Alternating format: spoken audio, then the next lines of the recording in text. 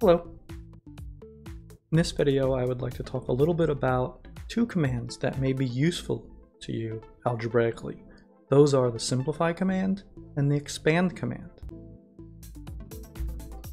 The simplify command. What does it do? Well, it kind of does what it says. It simplifies algebraic expressions, but it will not multiply out algebraic expressions. That's the role of expand.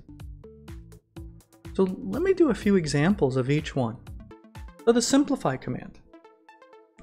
It performs a sequence of algebraic and other transformations on whatever expression that you want to put in here.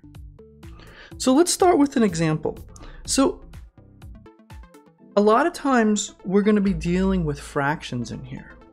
And I just hit Control// in order to do this.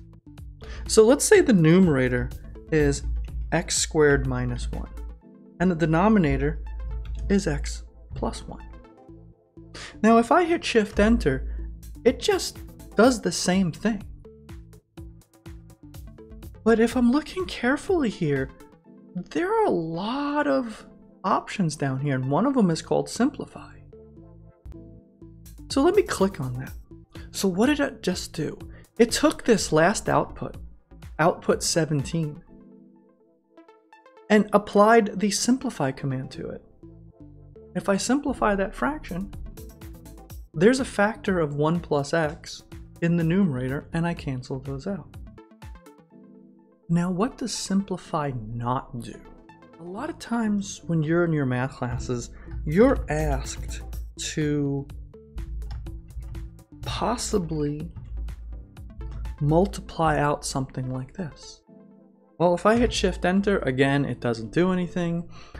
And if I try to put the word simplify in front of it,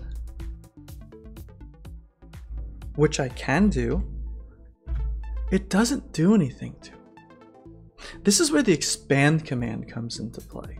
So what I'm going to do is I'm going to take this, I'm going to copy it, a Control-C. I'm going to place it down in the expand area. Now the expand command, that multiplies out products. So here's the example I want to use is the one we just tried. I'm going to put the word expand in front of it. Now, again, if I can spell expand correctly, make sure you put an open and close square bracket on this. If I expand it, it multiplies out the entire thing, which is really nice.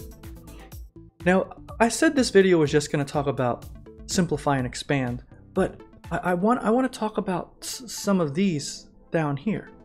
Now, if I expand it and then hit factor, well, what does factor do? Factor is the opposite of expand.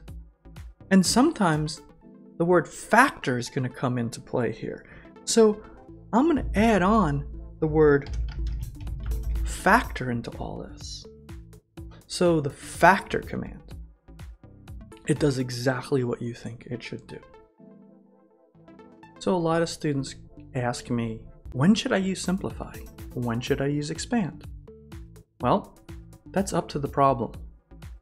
If there's any multiplication that needs to be done, expand should be used. But if you want to cancel out terms, combine terms, simplify should be used.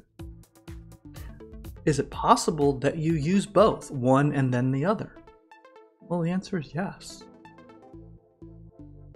It is up to you to determine that.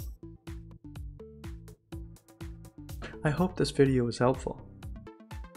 See you later. Have a great day. Bye.